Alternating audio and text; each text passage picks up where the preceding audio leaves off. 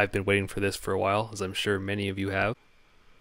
And this is one issue, of course, on the second monitor. The menus don't work properly, but that's okay. You know, we can I can live with that. I can live with a few some bugs for this. So, you know, don't get too worked up about it.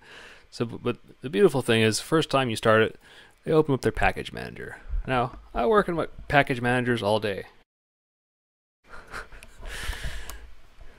This shit's beautiful. You can just install exactly what you want and uninstall what you want with a click of a button. Seems like an excellent way to do a store. So, you know, maybe, hey, Bitwig, if you want to just, you know, make some money, how about do the intermediary thing instead of charging people $900 for software? You know, just become like kind of an iTunes for musicians. I haven't really taken the time to explore any of these. 15 minutes this morning going, oh my goodness, what an amazing thing. First things first, you know, in every music application, you got to connect it to all your junk. So any given collection of inputs and outputs you might have could be addressed here. Down at in the outputs, you can do stereo output, so for just, you know, line level stuff. You could have speakers for your monitors. You could have headphones. Maybe they have a queuing implementation of some sort.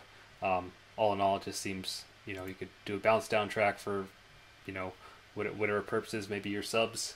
You know, just to the amount of flexibility this interface is amazing. So yeah, that is your audio input and output configuration. And this is your MIDI controllers. So you can just, you know, let's just go back to nothing. Go out there and see what's there. It found my little nano controller. It didn't find my MIDI keyboard, so we'll just do that there. After we add the keyboard, then we just map the input and we're good to go. So now we just have to find an instrument to play into. So we pop on over to our list over here.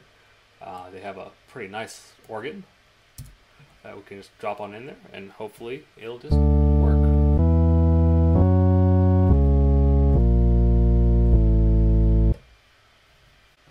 And